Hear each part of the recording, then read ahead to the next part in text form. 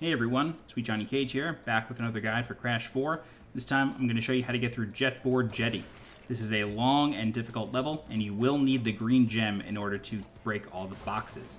The green gem can be obtained in Hit the Road, and I'm pretty sure it can also be obtained in Truck Stop, so check out the guides linked in the description if you're still missing that. The intro section of this stage is fairly standard, but it does introduce you to basically all of the traps that you will find throughout this level. There are dudes swinging on anchors with swords. There are these really funny looking shark dudes, or street shark looking guys. For this rope here, you want to delay your jump off, otherwise you'll get caught in the anchor. Here you want to bounce on this box 5 times to get all 10 Wumpa Fruit out of it.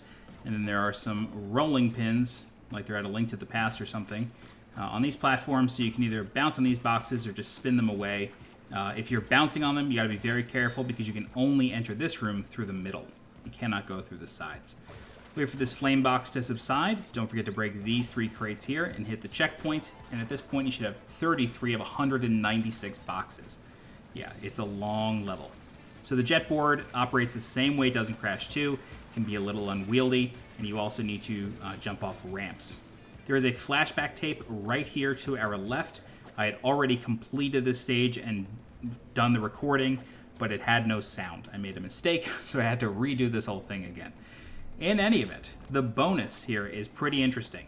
You need to trigger the TNTs ahead of time, and then they will create some steel crates for you.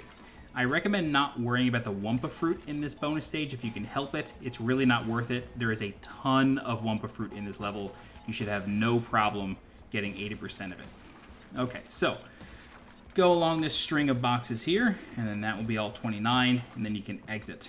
It's tough, but it's interesting. I like that bonus a lot. It's really cool. At the end of it, you should have your first Wumpa Fruit gem and be on your way to your second. Hitting the checkpoint, you will have, I think it's 71 crates at that point. So moving on here, there's some hidden Wumpa Fruit up here. And as we travel along this little haunted bayou, I want to draw your attention to an upcoming set of crates that are underneath 2 nitro crates. I don't know what it is, but there is a trigger somewhere hidden here that will allow those 2 nitro crates to be basically exploded for you, increasing your box count higher than mine is, and that's right here.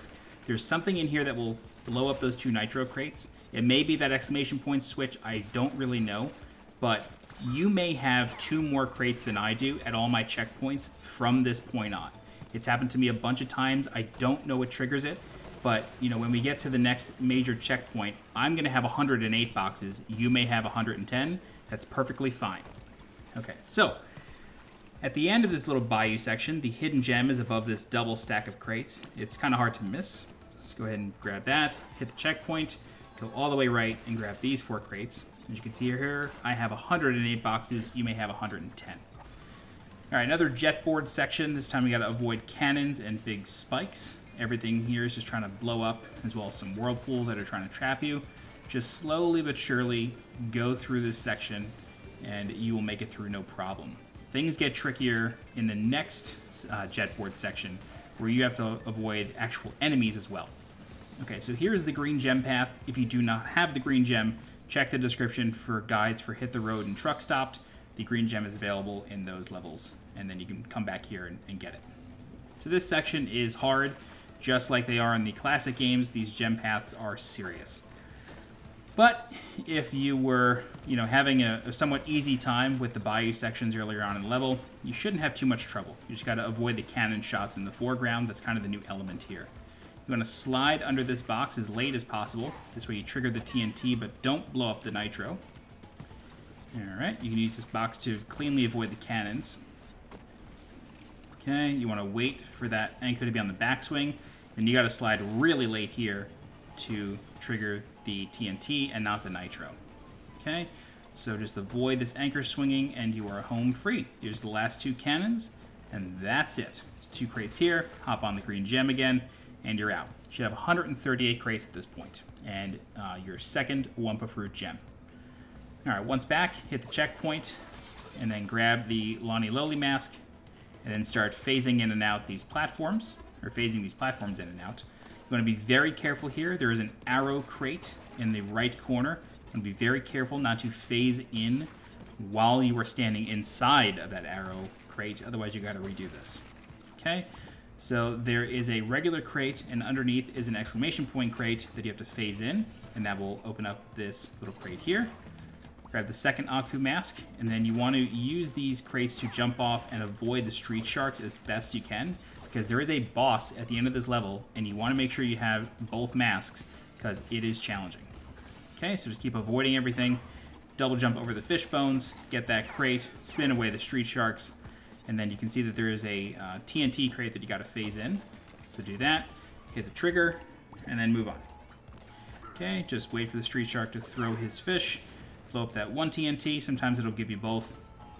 I recommend waiting for this TNT to explode before getting the rest of the crates. I'm never sure if it'll blow up anything else if it's not phased in. Okay, so here you have 167. We just got our third Wumpa Fruit gem, and this is the last big piece of platforming we have to do. Okay, so this platform will collapse, so you want to wait for the anchors to be far away, and then jump around them as best you can, bounce off the TNT, jump over the fish bones, spin the street sharks away, and now at this checkpoint you should have 173 or 175. These dudes you want to bait into the cannonballs, and they will blow up and die. This is easier said than done for the second and third section. The first section has one of those guys, second section has two, third section has three, and they are militant, so be careful. Second section is coming up here, so if you need more Wumpa Fruit, just do a big spin off that. We're going to blow up the first guy, and then you want to do your best to bait the second guy into the bomb.